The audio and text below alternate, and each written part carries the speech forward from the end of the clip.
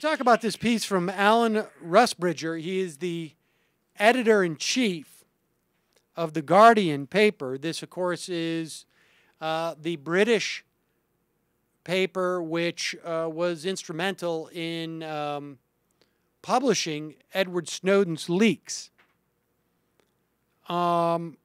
Yesterday, the day after David Miranda, Glenn Greenwald's partner, was detained in Heathrow Airport,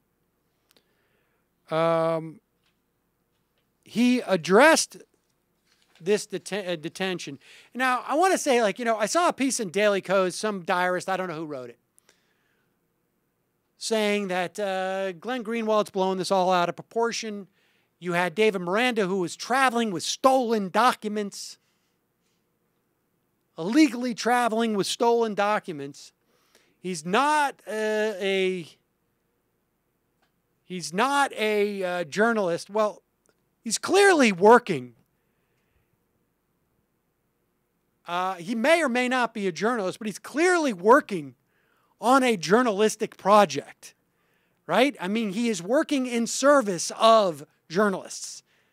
If he was, in fact, bringing documents from Laura Poitras to Glenn Greenwald, he was engaging in an activity that is to journalism as typing is to journalism. In fact, more specifically so. In other words, if he was typing up Glenn Greenwald's article, he was working in service of journalism. And as Rusbridger, if that's how you pronounce his name, said, Miranda's professional status is largely irrelevant in these circumstances. Increasingly, the question about who deserves protection should be less, is this a journalist, than is the publication of this material in the public interest?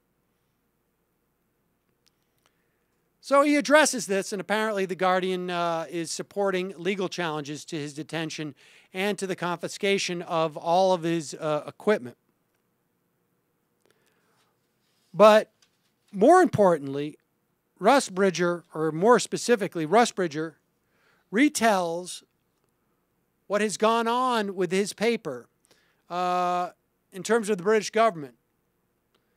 Understand that in England, they do not have the same, they don't have a First Amendment. They do not have any type of special protections for journalists. They don't have the same freedom of speech that we have. They have a different concept of libel. There's all sorts of things that make Britain more restrictive than the United States. And in many respects, one could argue, that was also part of, founding of the United States, was to break away from certain traditions we didn't particularly care for that were taking place in England at the time. So he writes that 2 months ago, I was contacted by two very senior government officials, or by a very senior government official. Most of this is coming out of 10 Downing.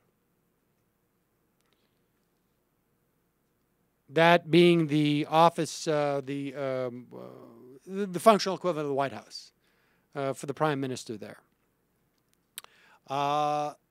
They had two meetings, basically, where they were told, give us the stuff or destroy it. All the Snowden leaks.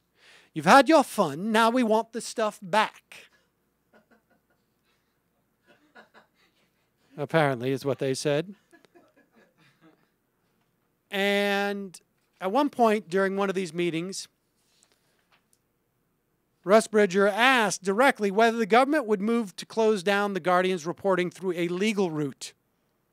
The official confirmed that in the absence of a handover or destruction, this was indeed the government's intention.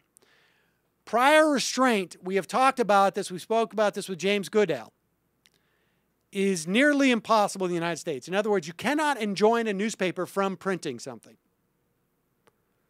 Was now explicitly and imminently on the table in the UK. And he explained to the British authorities, look, this stuff is digital. We don't have one printout. in a shopping cart. That if we destroy, it's going to go away. We have copies, and we don't have to do our reporting from here. He said, most of the NSA stories are being reported and edited out of New York, and Greenwald lives in Brazil. Nevertheless, two government GCHQ, the government communications headquarters, security experts, showed up at the Guardian's office. They took the hard drives into the basement of the Guardian, because apparently it makes a real mess when you smash these things. And they smashed them into pieces. It's like they wanted to play out some. It's like they wanted to play out some sort of like movie fantasy. Take it to the basement. Yeah. Now, it could be that. It could be just that was the least messy place to do it. No report on to whether or not they're going to try and market this like some type of Gallagher comedy bit. Whitehall was satisfied, he writes, and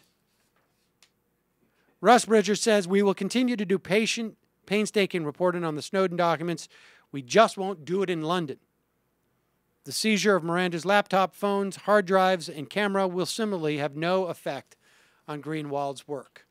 So this is what it's come down to, and we're seeing this government overreach, which in and of itself, I think, makes one of the points of what those who are advocating against the increase in this national security establishment make, which is that they are, in some respects, just simply out of control.